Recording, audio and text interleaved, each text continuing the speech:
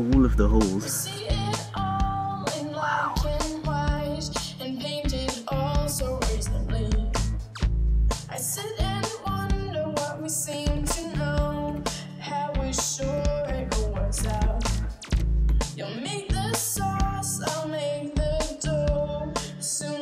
Nice tight fit, isn't it?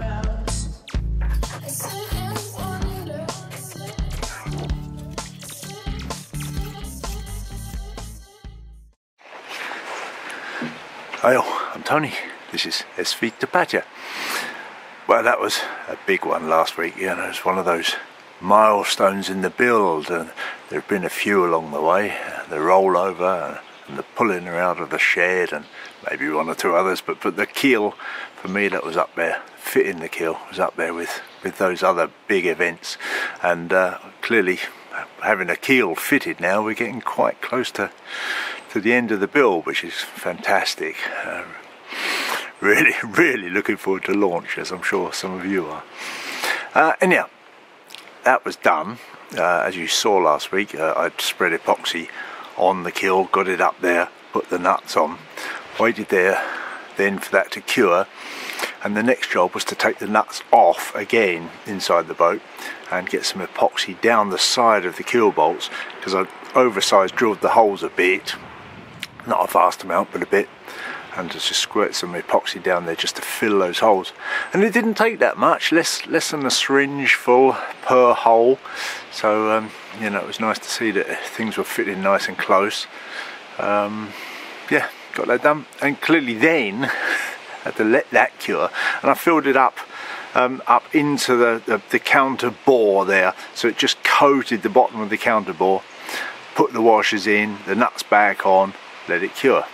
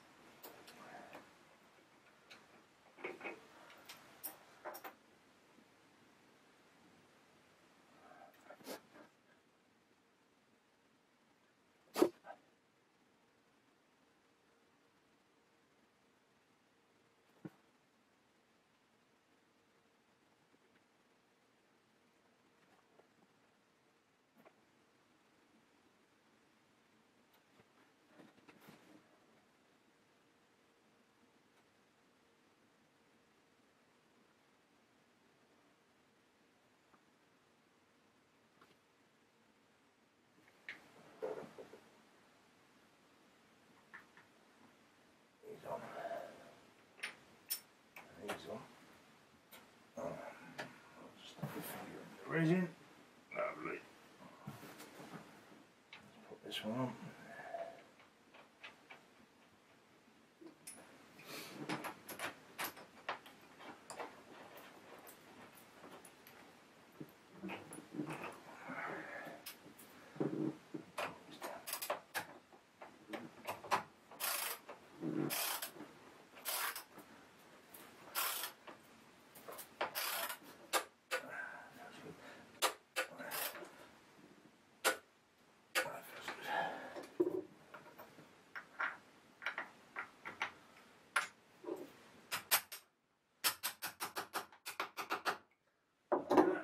Good. That goes on that way up.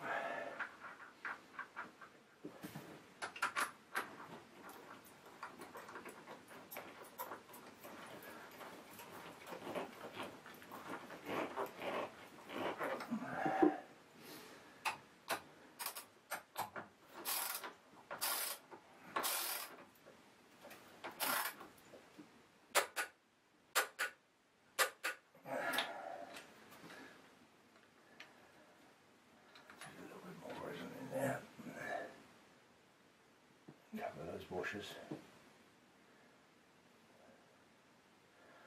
Lovely. Lovely. Yeah, that was good. Well, keel bolts came through just a little bit too much. They were just protruding a little bit above the top of the floors, so I needed to cut those off, and that's not well, I wanted to cut them off in such a way that it didn't spray metal filings, steel filings all over the boat, you know. So that's a bit of a tricky one. And you may have seen it, noticed it a week or two ago, that I bought one of these, like it's the Bosch version of a Dremel, basically, whatever you call the things, but these little mini grinder things. And it's the same set that, you know, I've got all the other Bosch professional tools, takes the same batteries and whatever. So that's quite a nice addition. I've been a bit dismissive of these sort of things in the past, but it dawned on me a few weeks ago that I had a few little jobs that one of these would be useful for. So I bought one, and I bought some of the metal cutting discs for those, and it turned out to be the right tool to get in there and cut those keel bolts off with a bit of handy positioning of the vacuum cleaner. I will say that, you know, the little metal cutting discs for these are variable in quality. Some of them cut 2 or 3 bolts, and some of them broke the first time you touched a bolt with them. So, and they were the proper Dremel ones. Well, I bought different ones, some Dremel ones, some Bosch ones. It's not the best way. It's not the most economical way of cutting those bolts off, that's for sure. But it did the job, and it did it tidily, and I could actually get in with this and cut it below, just below the level of the top of the floor, so that was great.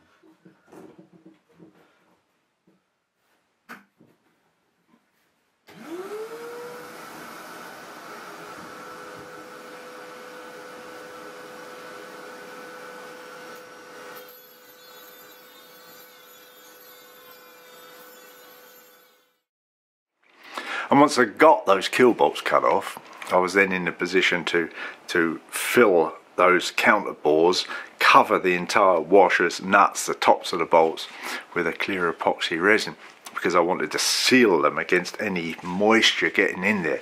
And I've used a clear resin so I can see the nuts and the bolts and everything in there, and I can monitor it visually.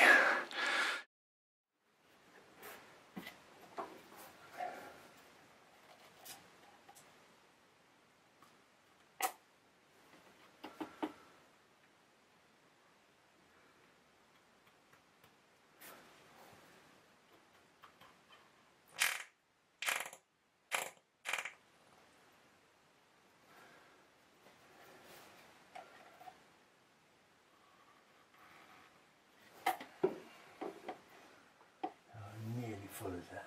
That's nearly full, isn't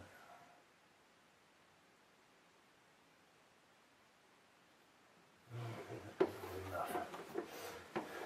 What about this one?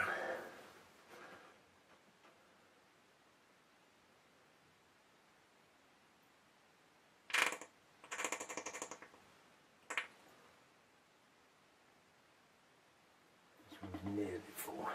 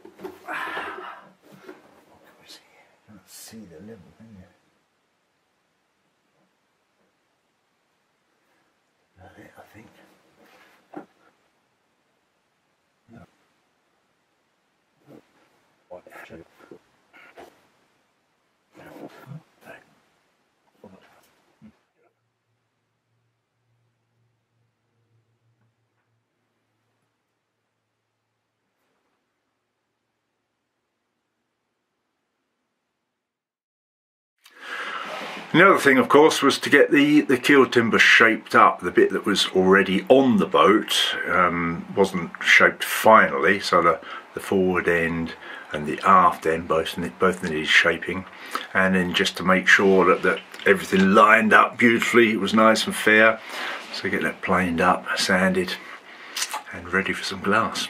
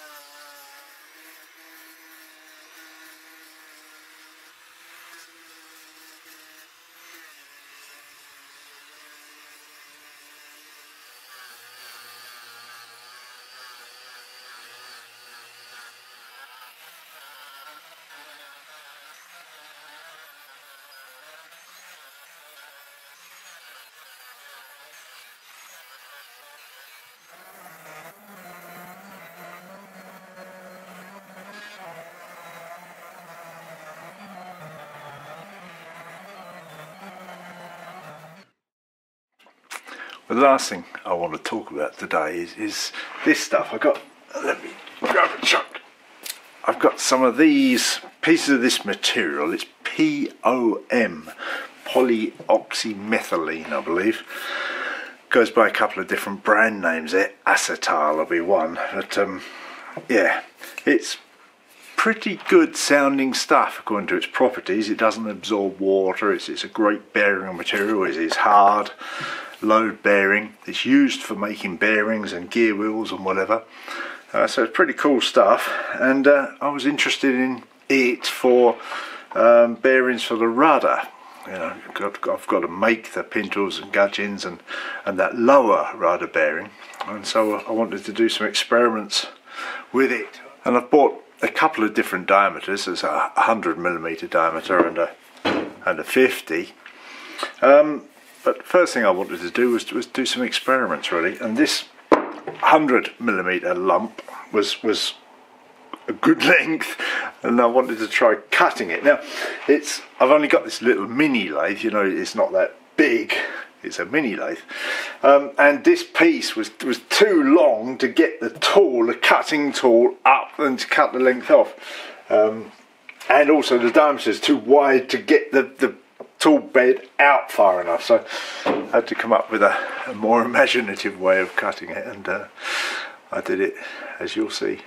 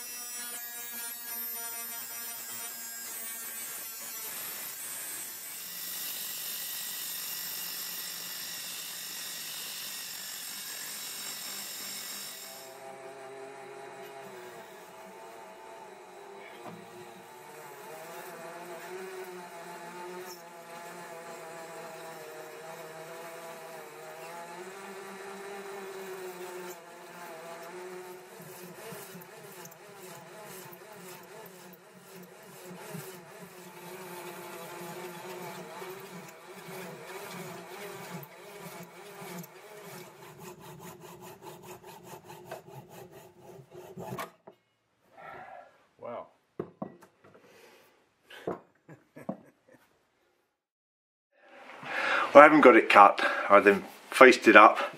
Well, first thing I did was centerboard and then faced it up, and just really first experiments in machining it, and it machines very nicely.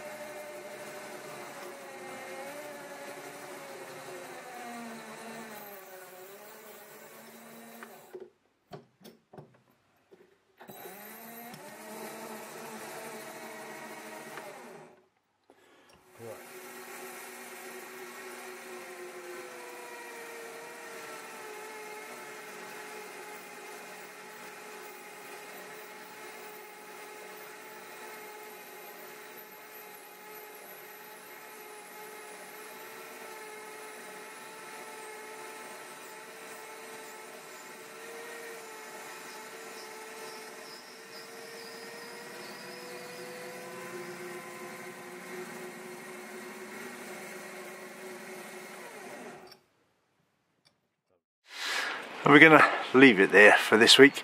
There's some action going on around the sail drive, which I'll show you next time. Parts have arrived for that, so I'm starting to clean it up and get it back together. Well, I'm cleaning it up at the moment, get ready to get it back together. Obviously, keel here behind me is coming along. I need to get a fillet along there, which I'll do certainly very, very soon. Get some glass on it. And I need to get Kerry to give me a hand to get the rudder out and try it in position here, have a look at it, see what's what there. So lots to do as ever. Thank you for watching. Massive thank you from me to the lovely people that support us on Patreon and via PayPal. Give us a thumbs up, leave a comment, hit that subscribe button, all that YouTube-y stuff, and see you next time. Bye.